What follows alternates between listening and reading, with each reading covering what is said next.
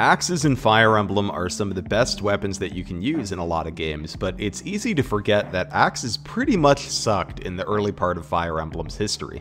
Both because it was so long ago and because many of the titles where axes are dreadful never released in English. So let's have a look at axes throughout the franchise's history, why they used to be rough, and what changed to make them better. But first, a big thank you to my geckos on Patreon, and a shout out to my skinks, Red Mage Morgan, Chicken, Morgwolf, Upscale Furry Trash, Cosplay Sylveon, Emma, Van West, Ike Poo, Lucy Sev, Romeo, Wingman, Lonely Voxel, Aaron Geddon, Micabre, and Stars to Art. I really appreciate all of your support. If you want to support the channel and appear in videos like this, you'll find a link to the Patreon in the video description. Okay, so let's go way back to the beginning. In Fire Emblem 1, we had axes, but frankly not a ton of units that could use them. Only fighters and pirates were able to use axes, and it wouldn't be until later where axes were opened up to generals, paladins, and wyverns. Additionally, none of the classes that can use axes in FE1 promote. This isn't necessarily a deal breaker in FE1, but it's about the worst class situation a weapon can have. Fortunately, we get an axe unit with pretty good stats. Barst has a strength base of 10, a speed base of 9, and a growth of 50% in both stats, so even though he doesn't promote, he gets pretty high in both stats on average. So what's the problem? We've got this unit with really good stats, he joins early, he can use axes, so why aren't they good? Well, in this case, the issue is that the axes themselves are terrible, and the biggest culprit of this is their weight. Remember that in FE1 there's no constitution or build stat, your speed is simply reduced by the weight of whatever weapon you're swinging. An iron axe in FE1 weighs 7 and has 7 might, and the steel axe weighs 9 and has 9 might. Let's compare that to swords. An iron sword weighs 2 and has 5 might, and a steel sword weighs 4 and has 8 might, so we're trading 5 speed for 1 or 2 points of damage. Not to mention that axes are also slightly lower on accuracy compared to swords. But it gets worse. The reason I mentioned just iron and steel axes is because there are no silver axes in FE1, but there sure are silver swords. Those weigh 3 and have 12 might, so they're strictly better than all the one-range axes except the Devil Axe, which offers a massive 20 might, but has a chance of backfiring and weighs 14. Not to mention there are about a dozen different swords, including Killing Edges, Armor Slayers, and Levin swords, while axes are stuck with iron, steel, hand axes, hammers, and devil axes. So swords aren't just better, there's also a bigger variety of them to choose from for specific situations. I've been comparing axes to swords here, but lances are similarly better. In fact, the iron lance has more might, less weight, and the same hit as the iron axe, for example. And it has a better class situation since you can use it on cavs and flyers.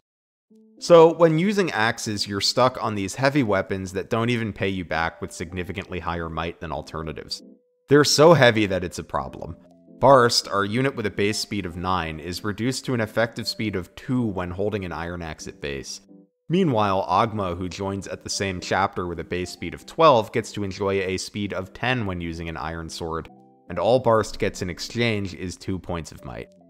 Even as Barst grows his speed, he will pretty much always struggle to double fast enemies because he'll always be weighed down.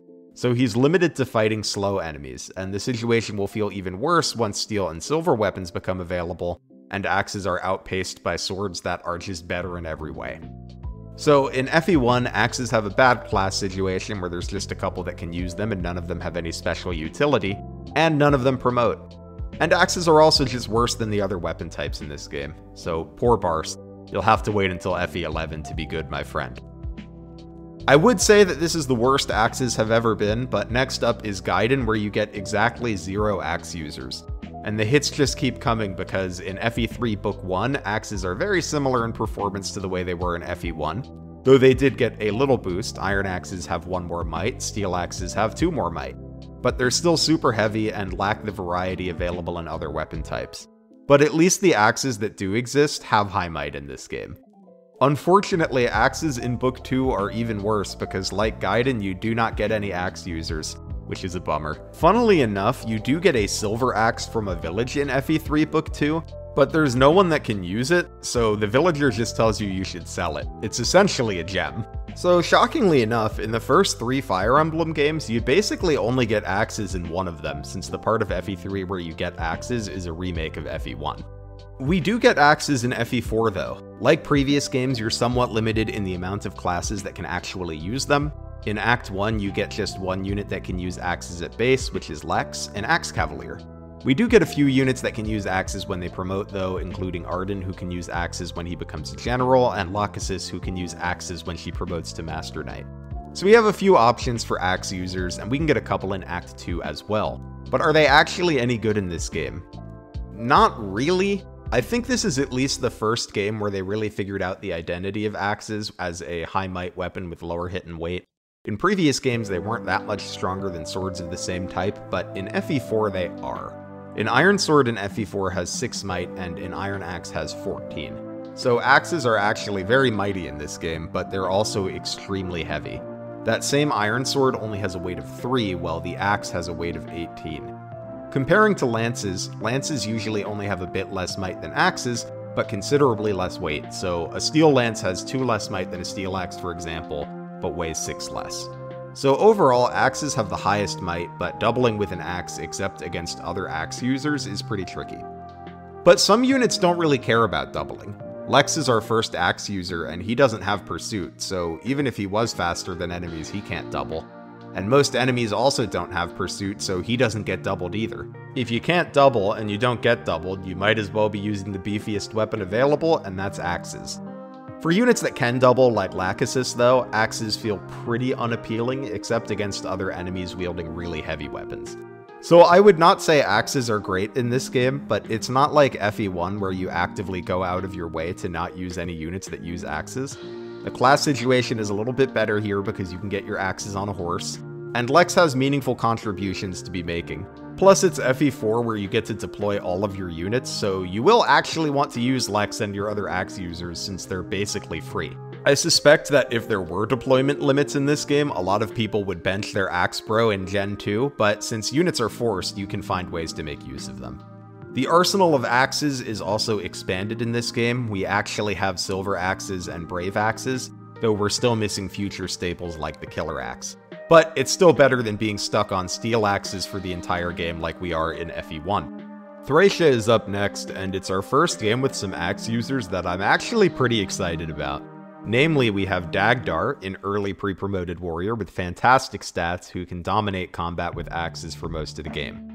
We also have Ocean, who's a bit of an odd unit. He has a follow-up critical modifier of 3 and Wrath, so he crits a lot, and that's great. But his big claim to fame is his PRF weapon that he gets in Chapter 1, the Voj. The Voj is a 1-2 range axe with good accuracy, decent might, lightweight, and 30 crit. Basically works like a ranged killer axe and gives Ocean excellent 1-2 range combat until it breaks, which is a while because it has 60 uses. And at that point his stats and skills are enough to carry him the rest of the way. Plus, depending on which route you go in the game, you might get a second one. So we finally have a couple good units to use axes with, and FE5 also made one other change that was very favorable to axes, which is the build stat. The build stat offsets weapon weight, so in previous FE games, if a weapon had a weight of 10, you would lose 10 speed when wielding it. But in Thracia, if you use a 10 weight axe, but you have a build of 6, you only lose 4 speed when you use the axe. Without build in previous games, it could be very difficult to double with axes because you were always weighed down by them by a lot. But in Thracia, units with good build lose little to no speed from axes. Dagdar, for example, can use most axes without losing any speed because he has a build stat of 15. Ocean loses some speed to heavier axes with his build of 11, but not that much, and if he levels up his build a few times, he loses even less. So this game is a lot kinder to axes than previous games, mainly because it provides a way to mitigate weight. But let's also look at the weapons themselves. Axes in Thracia are generally slightly stronger than other weapons but with lower hit and higher weight, but not to the same degree as FE4. In that game, the Iron Axe was heavier and more powerful than the Iron Sword by a huge amount. In FE5, the Iron Axe is just 2 points stronger than the Iron Sword and 2 points heavier. Swords are also a bit more accurate, and then the lance sits in the middle. This is pretty much going to be the model for these 3 weapon types moving forward. So in theory, you use the swords if you want to be faster, and you use the axes if you want higher might. But the thing about weight in games with build is that if your build is high enough, you don't care about weight. An Iron Axe weighs 10 in Thracia, which is more than an Iron Sword, but a lot of units have 10 or more builds, so for them, the difference in weight doesn't matter. All that matters is that the axe is stronger by 2 but a little less accurate. So for units with decent build, axes are a great weapon type in FE5. However, swords are still the king, but the reason for that is mostly that a bunch of special swords exist that axes and lances can't compare to. Iron, steel, silver, and killer axes all compare fine to their sword compatriots, and the extra might on them is meaningful. But sword users have access to magic swords like the Flame Sword, status swords like the Sleep Edge, and utility swords like the Kingmaker. So swords are a bit more of an exciting weapon type in this game. This is the first time, though, that the axe arsenal doesn't feel really thin, as things like the killer axe and pole axe are introduced here. So the variety of axes you have access to isn't as sad in this game as it is in previous games, and it won't be as sad as those games for the rest of the series. Earlier I talked about how some units don't care about the extra weight from axes, but another consideration is that there are also times you don't care about the extra strength from axes. A lot of Thracia enemies are actually pretty wimpy, and it's not too difficult to hit one-rounding thresholds with lances or swords, and if you can one-round an enemy with a sword, it's generally better to do so since they are more accurate.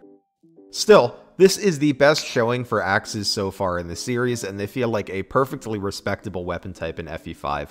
But I think it's somewhat telling that the only great axe units are a pre-promote with insane stats for his join time, and a unit that gets a lot of his power from a PRF weapon. Still, the worse axe units still feel serviceable in this game, even if they are overshadowed by other units. Serviceable but somewhat overshadowed is a big step up from previous games. Next up we have FE6, and I feel like axes have a reputation for being really bad in this game, but I think they're a little better than people think. Axes largely work in this game the same as they did in Thracia. They're stronger than swords and lances, but heavier and less accurate. But in this game, they're less accurate by a considerable margin. In Thracia, an Iron Axe only has 5 less hit than an Iron Sword. In FE6, an Iron Axe has 20 less hit than an Iron Sword. Since FE6 is known for being a game with some shaky hit rates, this can result in axes giving a pretty bad first impression as they can miss a lot. And this is exacerbated by early axe users like Wade and Lot not having great skill bases. But if you slap an axe on a good unit, they can do pretty well with it. Marcus has fine hit rates with axes in the early game, and Percival can do well with them as well, particularly against lance-wielding enemies because the weapon triangle here is stronger than it was in FE5. In that game, attacking with weapon triangle advantage gave you a bonus of 5 hit, in this game it gives you 10. Don't get me wrong, you're still really going to appreciate the reliability that swords offer in FE6, but easily accessible 1-2 range in the form of hand axes is a nice boon for FE6 units with decent skill or quick supports that help their hit rates. I'm not going to say axes are amazing in this game, but I feel like people talk about them like they're unusable, and I don't think that's quite right. Regardless, axes won't really be at their peak until the next couple games. One notable boon for axes in FE6 and the next game is that paladins can use them since they get all 3 weapon types, and since paladin is one of the best classes in the game and you get at least 2 really strong paladins every playthrough, you always have access to a unit that can make good use of an axe. FE7 is where axes really start to pop off. Accuracy was increased across the board in this game, so iron axes are up to 75 hit and hand axes are up to 60. So your better units like Marcus or Harkin can start to get consistently good hit rates with them. Enemy quality is also pretty low in this game, so there are lots of situations where you can throw a strong unit into a group of enemies with a hand axe, walk away from your game for a minute or two, and when you come back, enemy phase will be over and everything will be dead. You could do this sometimes in FE6, but not as reliably or frequently in my experience. The only problem with axes in this game is that they give a bit of a bad first impression because some of the first axe users you get are Dorcas and Bartray, who are pretty bad ambassadors for the weapon type. Axes have higher hit rates in this game, but not so high that you can get by without any skill. This isn't a problem for Marcus, who starts out with 15, but for Bartray, who starts out with 5, you're going to be looking at high 60s, low 70 hit rates a lot. Plus, Dorcas and Bartray are slow, so they don't double much, and I think sometimes people attribute that to their weapon type, when actually it's just because their speed's not very good. So I think a lot of people experience Dorcas and Bartray and decide they don't like axes, but when you get axes on a good unit, like Marcus, Hawkeye, or Raven, you'll be cooking. High might and easy access to reliable 1-2 range makes them one of the strongest weapon types in FE7. You could also make an argument for lances being the strongest weapon type since they bring javelins to the table for 1-2 range, and those can be used by flyers. This is basically the story of axes for the next few games. A good unit with a hand axe can do a lot of sweeping. Whether axes are the best weapon type or not largely depends on what weapon types the best units can use. For example, in FE8, I would say the best weapon type is lances because paladins get lances but not axes, and Seth is by far the best character in the game. So lances are more important to your success than axes are in that game. But regardless of whether you think axes or lances are better, they're fantastic in both 7 and 8, as well as Path of Radiance and Radiant Dawn. Though in Radiant Dawn, it's a bit harder to hand axe sweep through maps like you can in 7 through 9, as a lot of player units don't dominate enemies like they did in 7 through 9. But you do still get some really strong axe units that can do so at different points in the game. These games basically show that whenever you have access to a unit that is or can become a lot more powerful than the enemy units to the point that they don't need a lot of extra might to one round, access to 1-2 range is going to be really valuable, and when axes can provide that, they're going to feel pretty good. These games are also a lot kinder to axes class-wise. In early Fire Emblem games, there weren't many classes that could even use axes, but in these games you have great options like Berserker, Paladin in 6, 7, 9, and 10, and Wyverns in 9 and 10. Having good class access is a great boon for a weapon type. Even Great Knight is a respectable class in 8 where someone like Dusel can be popping off with an axe. Because no matter how good the weapon type is, if no good classes can use it, it's going to be hard for them to be really effective. The next game where weapons feel pretty different is in DSFE, and I'm mostly going to be talking about Shadow Dragon here because it's the game I'm more familiar with of the two. I think similar principles apply to 12 at lower difficulties, but I'm sure Lunatic Reverse changes things, and it's probably the game I have the least experience with in the franchise. So if you're a 12 expert, let me know in the comments how the weapon type dynamic plays out in that game. In Shadow Dragon, though, it's all about effective weaponry.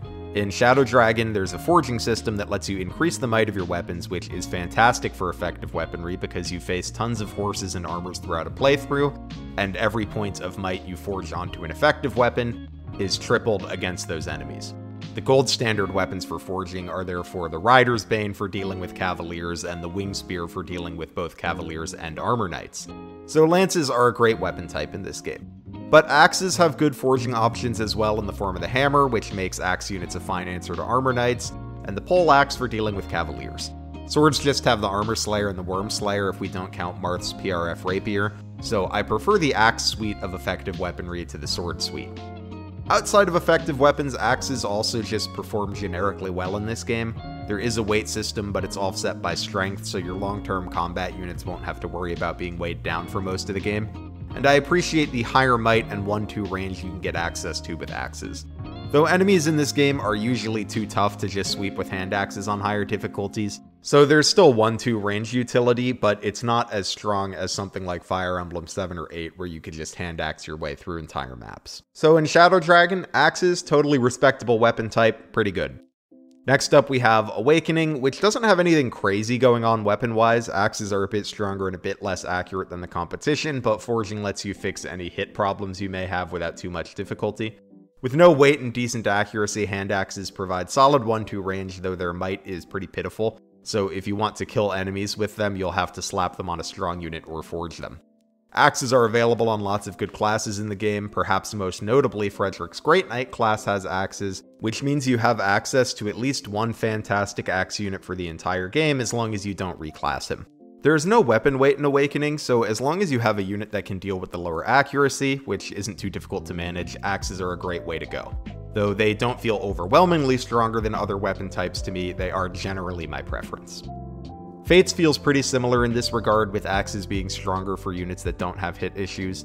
In Conquest, axes feel particularly good since you get Camilla, one of the best units in the series, who will absolutely dominate with axes for the entire game. In Birthright, axes don't give quite as good of an impression since you don't really get a standout axe unit until later into the game unless you reclass someone.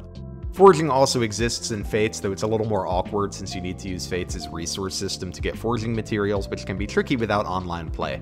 But we do have the technology to just hack the resources in ourselves, which is generally what I do when I play Fates these days. Hand axes in Fates got a big nerf alongside with javelins, as they just can't double in this game, so they can still be useful for occasional chip, but it's a big downgrade. I would say I prefer axes to swords and lances in Fates, particularly if we aren't taking into account some of the strong PRF swords that aren't available to most units like the Yato and Siegfried. So axes feel pretty good in this game, but it doesn't really feel like there's a huge disparity between axes, lances, and swords, which is cool. After Fates, we have 3 houses, where axes are pretty good generically for the same reason they are in previous games, which is that they have good might, although their accuracy and weight can be a bit of an issue early in maddening mode before you have a chance to ramp your units up. But 3 houses is about a lot more than just the generic stats of weapons, because we also have access to weapon-specific combat arts.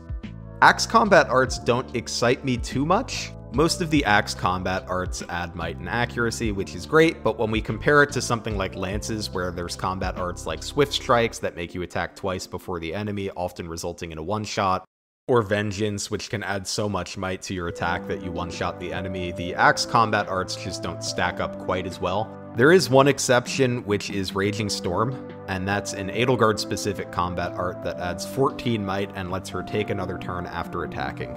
This is probably the best combat art in the game, and it contributes to Edelgard being my pick for the best unit in the game. However, every other unit does not have access to this combat art, so it feels weird to say that axes are good because one unit that you have access to in one route gets a sick combat art with them. So axe combat arts aren't bad, but they lack access to the really good combat arts you can get from lances or bows. Still, they have good might, and the combat arts can help you get around accuracy issues or put in some heavy chip, particularly in the early game when your units are at their weakest. I think they're firmly above swords, which also don't have great combat arts or stats in comparison. So axes are solid in this game, but I have them under lances since lances get some really exciting combat arts that axes don't. Lastly, we have Engage, and axes are fantastic in Engage. As is tradition, axes are powerful but less accurate and heavy in comparison to other weapon types. Accuracy is very fixable in Engage through engraves, skills, and supports, so the lower hit rate of axes isn't a huge deal. And a lot of units have enough build to manage the weight from axes or are fast enough to deal with the weight penalty given a little help through skills and emblem rings. So accuracy and weight are pretty manageable. But one-rounding thresholds for physical weapons can be pretty high in Engage, so you really appreciate the extra might that you can get out of axes. Additionally, some of the best classes in the game have axe access. For warriors, it's their only non-bow weapon, and it's the best choice for most wyvern riders. Plus, there are other solid classes like Great Knight and Bow Knight that can have access to axes as well. So axes are available to most of your physical units, offer great might, and most of the good units can work around any issues presented by axe accuracy and weight by just slapping an engrave on their axe of choice.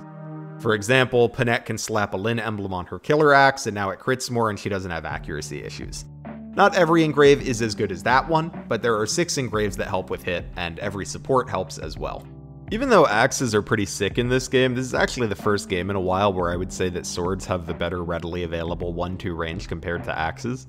Hand axes are pretty low might in this game, while sword users have access to the Levin sword in the mid-game, which is lighter and more powerful than the hand axe while hitting on resistance, which tends to be lower than defense. And they're very easy to come by once you get to the mid-game. Only problem is you would really like your sword user to have a decent magic stat if they're going to use the Levin sword. Still, for your physical combat units, axes are the king in this game. If you want a unit to one round or one shot with a physical weapon, you're probably going to want to hand them an axe.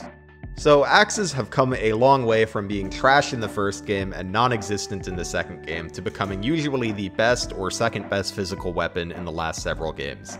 Looking at all the games in the franchise, I think the most notable takeaways are that axes really benefit from games that either remove or reduce the impact of weapon weight. Axes also really benefit from games where enemies are weak enough to be mowed down at 1-2 range. And lastly, axes really benefit when enemies are bulky enough that the might from axes matters compared to using the more accurate javelins or swords. When weight is super relevant, like in FE1 and 3, it's hard for axe users to double, and in games where hit rates are bad, like FE6, it can be difficult for units that aren't great to get reliable hit rates with axes. But in any game where you can get around those two issues, like Engage, where build offsets weight, speed can be pumped, and accuracy is easily improved, the higher might of axes carries them to being a very solid weapon in the game. On paper, the dynamic between weapons hasn't actually changed a ton since FE5. Axes are always a little stronger than swords and a little less accurate. So the factors that make one weapon better than the other tends to be the way that the game works, such as what classes are good and what weapons they can use, whether weight exists and can be offset, what tools exist for fixing accuracy, and how high one-rounding thresholds are. And then of course, game-specific features like combat arts can have a big impact on what weapons excel the most as well. So that's axes from FE1 to today. Which iteration of them is your favorite and why? I'd love to hear your thoughts in the comments, and if you liked the video and you want to see more content like it, consider hitting the like or subscribe button so that you never miss an upload. If you want to chat about Fire Emblem more, check out the community Discord linked in the video description. Either way, thanks for hanging out, and have yourself a lovely week.